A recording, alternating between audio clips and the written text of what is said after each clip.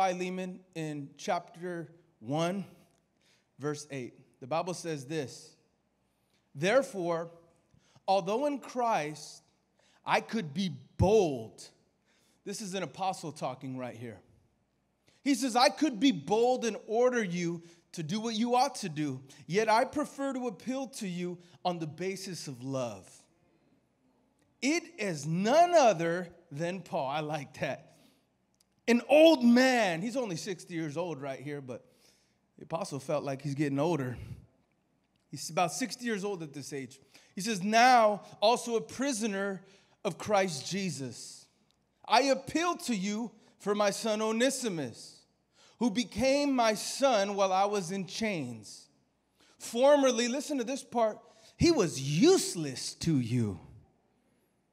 But now he has become useful both to you and to me.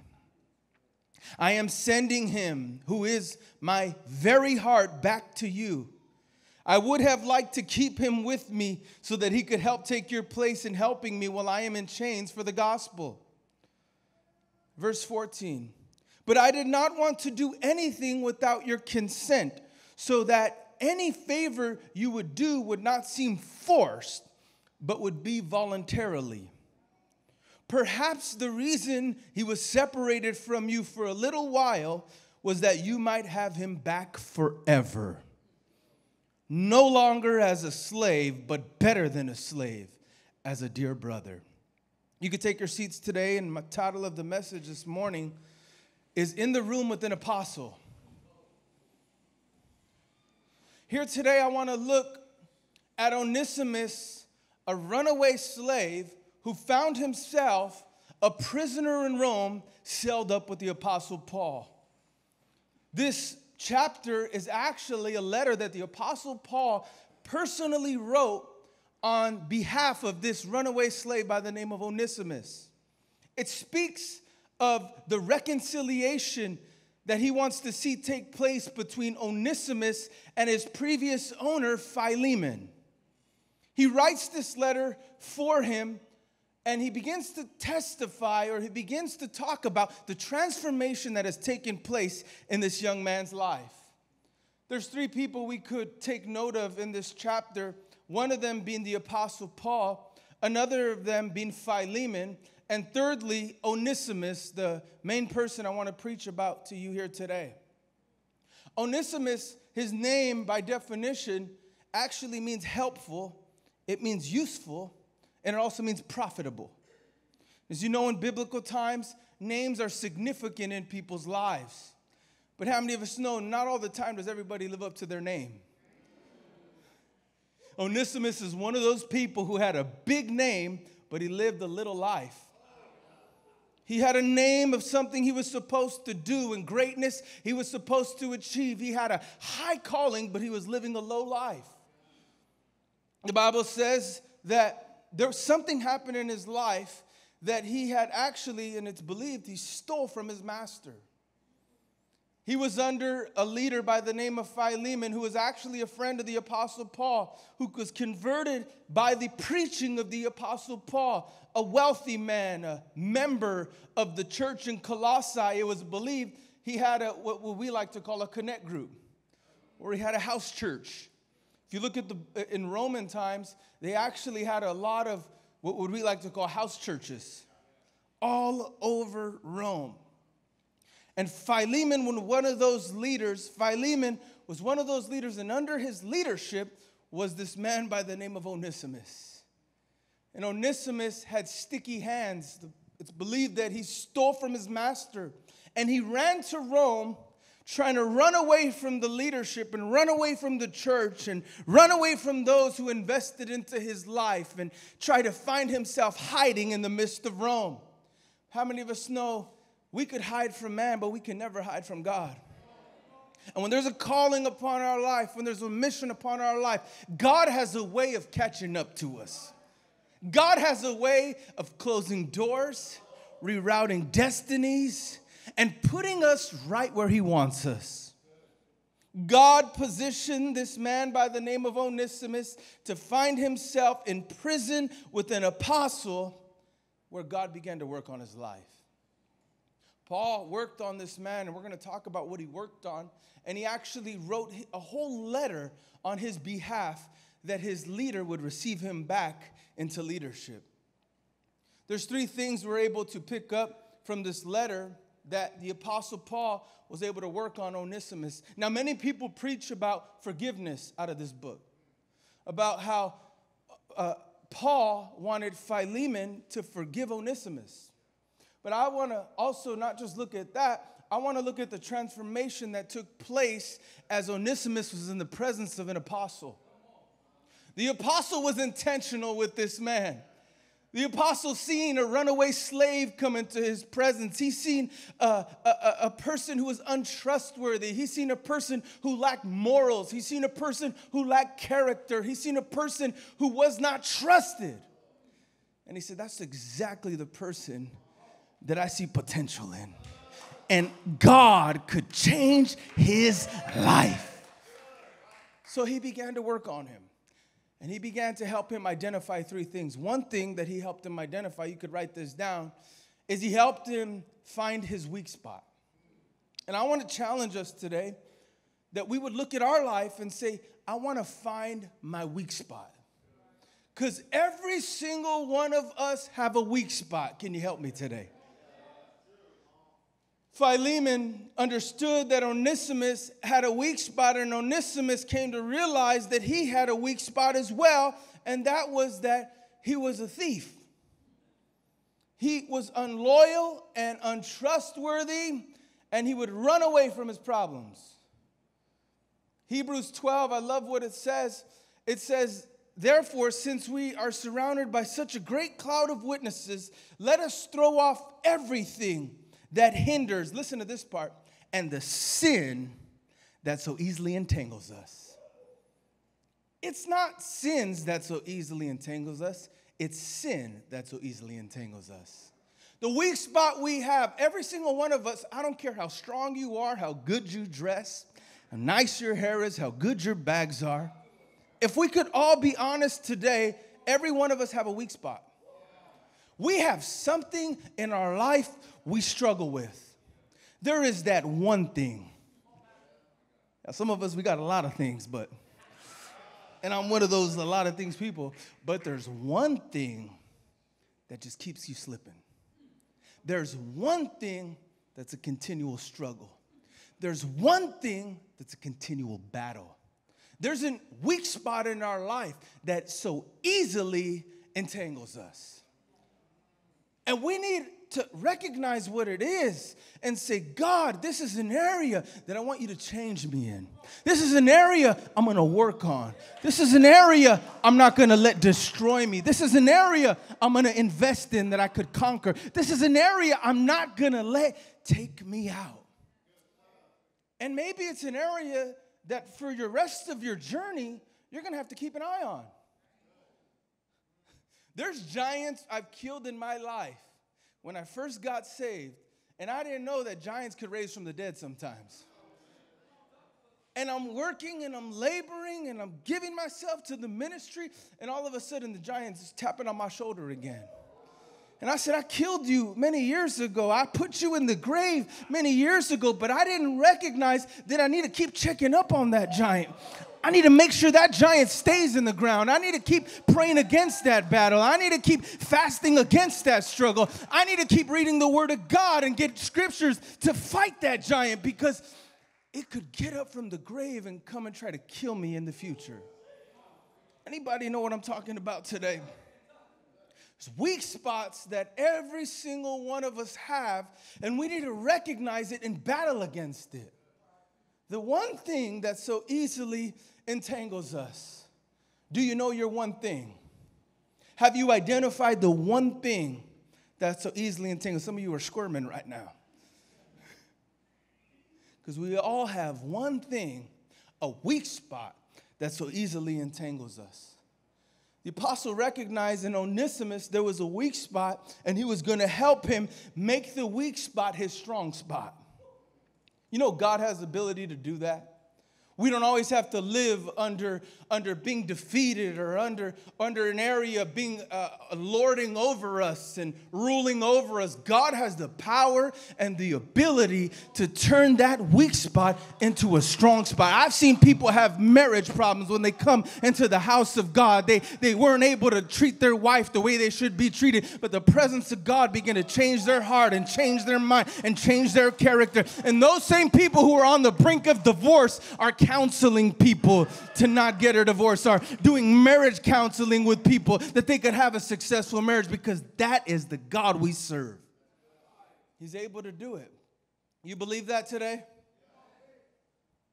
Onesimus had a weak spot, and the Apostle Paul had to bring it out to him. When I think about weak spots, and I think about the first weak spot we find in the history of mankind, I can't help think but the Garden of Eden.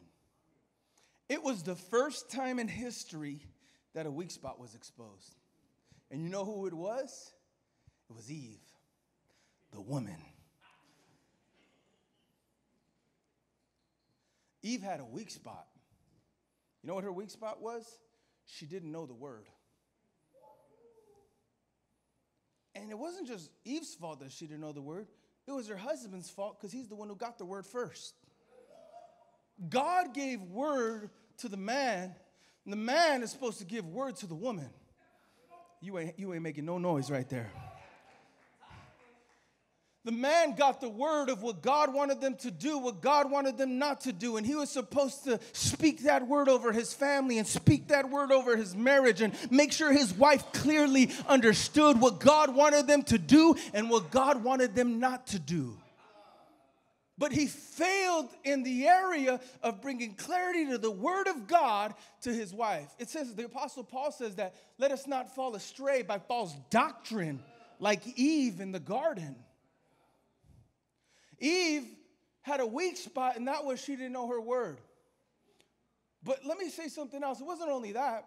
It was that she fellowshiped with poisonous people.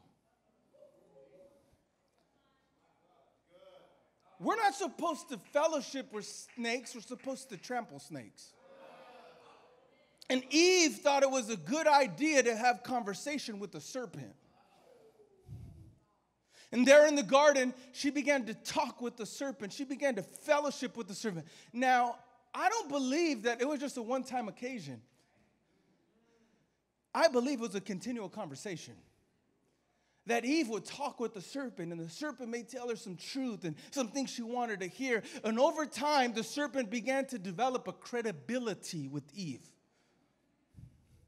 And over time, he began to tell her some half-truths. How many know the devil tells us half-truths sometimes? And he began to develop a trust with her. You know, salesmen, they have a harder time selling to women than they do men. Men, they say, yeah, you want this car, man, it's got this much horsepower, the paint is this, the calipers, the package is this. The men say, here's my card, let's do it. But the women, they're a little bit harder to sell to. You got to gain trust with women. You got to develop credibility with the woman. And Eve began to fellowship with the serpent, a poisonous thing. And that was her weak spot. She fellowshiped with poisonous things. I think some of us are guilty of that sometimes. We have relationships in our life that don't strengthen us, they weaken us. We have people in our circle sometimes that don't want us to change. And they like the fact that we have a struggle. You know why? Because they benefit off of our struggles. And a person who's a friend to your weakness, they're an enemy to your destiny. We need to recognize not everyone is our friend, nor is everyone around us going to help us get to our destiny. And sometimes God wants to give us a new circle. That's why he put us where we are. That's why we're meeting the people that we're meeting. That's why we're surrounded with this people group God has put around us, because he doesn't want you to just be around poisonous people. He wants you to be around healthy people. He wants you to be around promised people. He wants you to be around people who are not going to empathize and contribute to your weakness, but they're going to contribute to your strength. They're going to make you stronger. They're going to make you wiser. They're going to make you more godly. They're going to help you walk in your destiny. But you have to look Who am I surrounded with? And I'm getting ahead of myself, but that's okay because I really feel we're going to talk about this. The Bible says, as iron sharpens iron, so one brother sharpens another. You could be sharpened by iron, but you can't be sharpened by plastic. You get sharpened by people made of iron. And you need to surround yourself with people that are solid, people that have been put through the fire and did not get quenched, people that have been through some battles but did not surrender, did not yield, did not let their faith get crippled, did not let their life end up and stain in the dumps, but they arose and said, God was with me, God is for me. The word of God says I'm going to make it through, and I stand upon that word. That's the kind of people we need to surround ourselves with. We want to be sharp in this place. I don't want to be dull. There's a passage in the Bible where they wanted to use axes to chop down a tree. And the prophet said, grab the axe. And he swung the axe and he hit the tree. And the axe head fell off and fell into the lake because it was dull. It was not sharp. They were going to build the house of God. But the problem was they had something that was dull, not something that was sharp. And when we're building the house of God, our edge will be exposed. Whether we're sharp or whether we're dull. And you want to get sharper? We need to get some iron around us. We need to get some solid men and solid women in our corner, in our circle, that will sharpen us to become all God's called us to be. Come on, someone clap your hands if you're hearing me today. The Bible says, do not be deceived. Evil company corrupts good morals. Bad company corrupts good morals. I feel good company enhances good morals. You agree with that today? Understand today, when God wants to raise you up, he'll send someone into your life. The devil will also send someone as well to destroy your life. And as vital as men and as women, we recognize our enemies from our allies. And we let people around us and let people surround us who are going to help work on our weak spots that they could become our strong spots. And a way that's going to help us to decipher the people that we need and the people that we need to disconnect ourselves with is beginning to build our life around our calling. When you build your life around your calling, wrong relationships will die and right relationships will be birthed. When you build your life around your calling, you recognize this is the best way to disconnect from the wrong people because you become determined to do the right thing.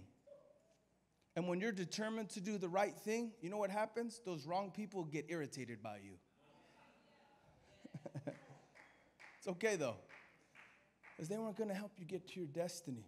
They were an enemy to your destiny. But God wants to bring some people around you that are going to help you get to your destiny. Somebody clap your hands if you agree with that here this morning. The enemy wants to target our weak spot and take us out. I was recently studying, and I read this, and it's so profound, that 85% of violent crimes in America, attacks that take place, happen to people who are alone. 85% of crimes that take place on people, they are people who are always alone. And that's exactly the way the enemy works. Just the way the enemy works. The Bible says Satan prowls around looking for some victim to devour. 1 Peter 5:8. The word is victim, not victims. Because you make the devil think twice when you have good people around you. That's why the enemy wants to isolate you and separate you and push you away and keep you by yourself, because it's when you're alone that he has his way within your life. It's when we're isolated that he begins to prowl and work on our weak spot. Let us accept the weak spot. But when we have men and great women beside us, we make him think twice when he wants to knock on our door. We make him think twice when he wants to mess with our family. We make him think twice when he wants to try to derail us from our destiny, because he sees we are not alone. We have people on our team who are going to fight on our behalf. He works on our weak spot so that he could take us from our destiny. This man, Onesimus, had a weak spot that the Apostle Paul helped him recognize and helped him deal with and overcome, that he could step into his destiny. I want to challenge us today. Identify our weak spot. Identify the thing that so easily entangles you. And for myself, I've recognized it. I know what it is. It's not my friend. It's my enemy. I read books about it. I memorize scriptures about it. Daily, I pray against it. I recognize the one thing that easily entangles me. I know my weak spot. And I know my weak spot isn't going to take me out. It's going to become my strong spot.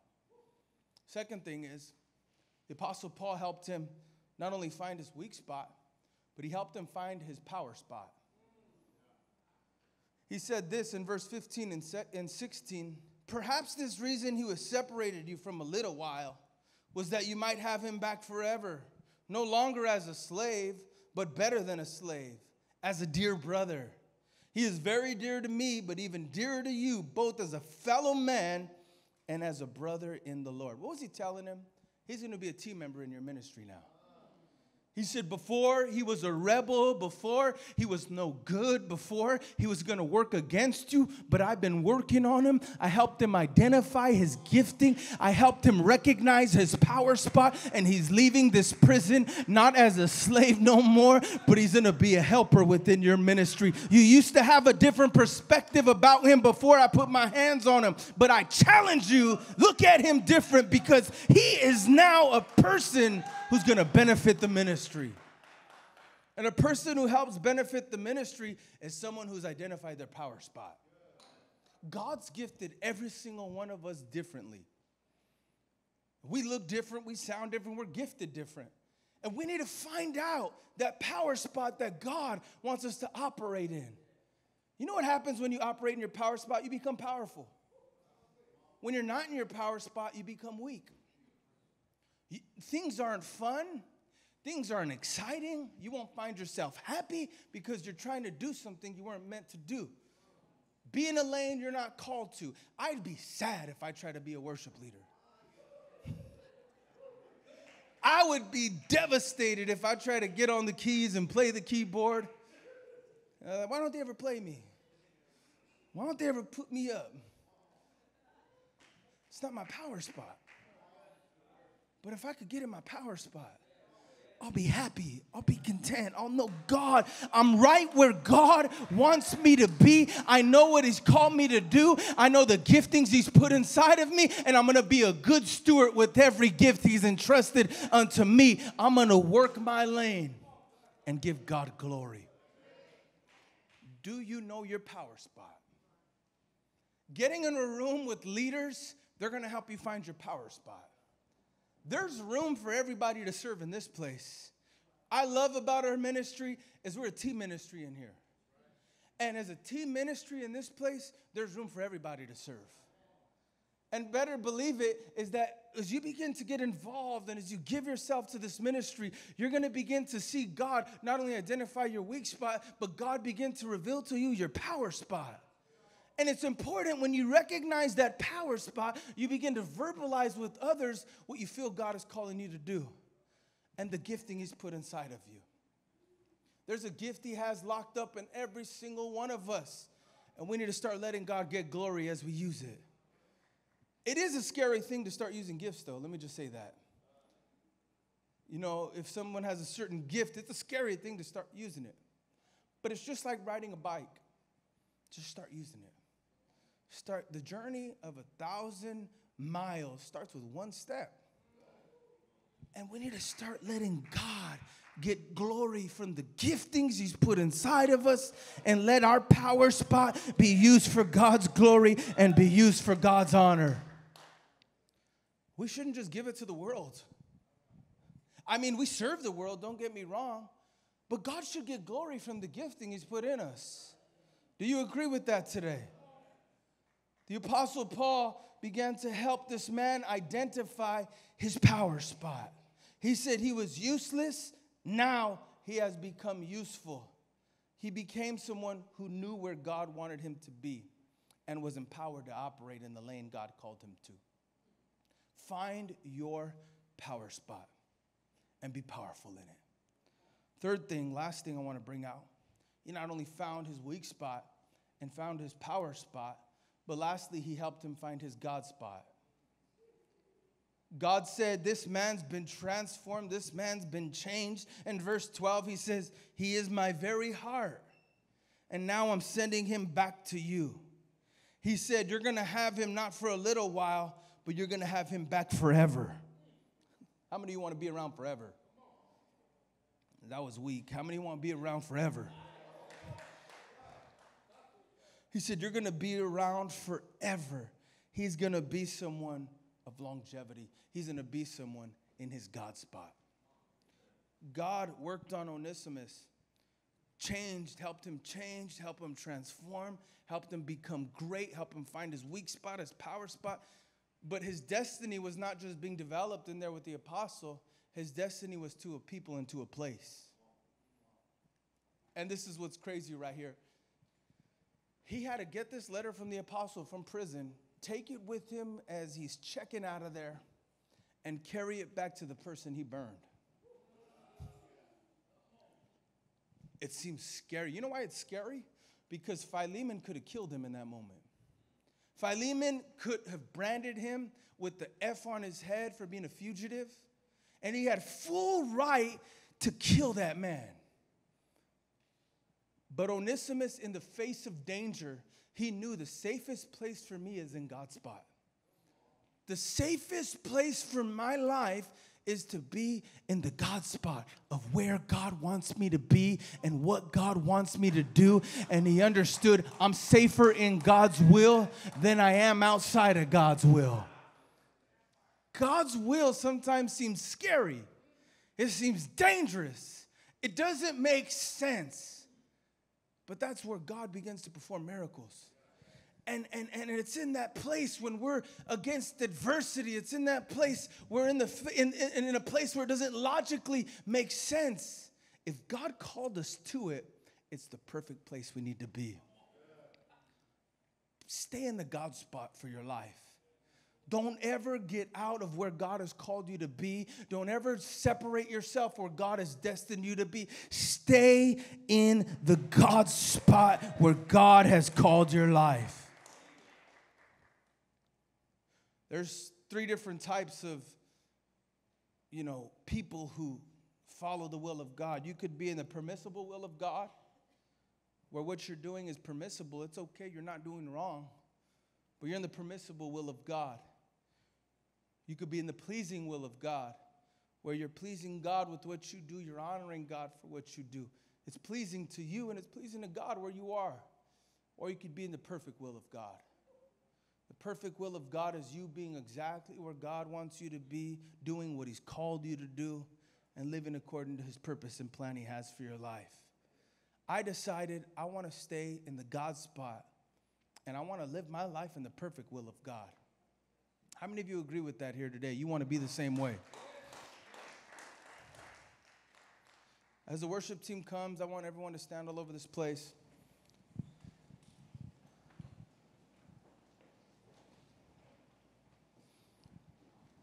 Onesimus is a great testimony of a person who let a leader put his hands on his life, who let someone work with him, who didn't run away from the process, but let God reveal to him his weak spot, let God position him in his power spot, and decided that he wanted to live in his God spot. I think the same thing God wants to happen to every single one of us under the sound of my voice today. And I feel right now he wants to strengthen some people. I feel right now he wants to give clarity to some people. I feel right now he wants to just move in your life. So today I want to do something very simple. I want to just open up the altars for anybody here today who you say, I just want to spend time in the presence of Jesus. I want to spend time in the presence of God. I want God to speak to me. I want God to move in me. I want God to direct my life, direct my path. Some of you have big decisions coming up in front of you. You have decisions that are going to shift your family and shift your life, shift your ministry, shift your business. And you need God's direction in your life. Where you are today, if you want to seek the presence of God, I want to ask you to come forward today. We're going to have a time of prayer this morning. We're going to seek God, position ourselves in a place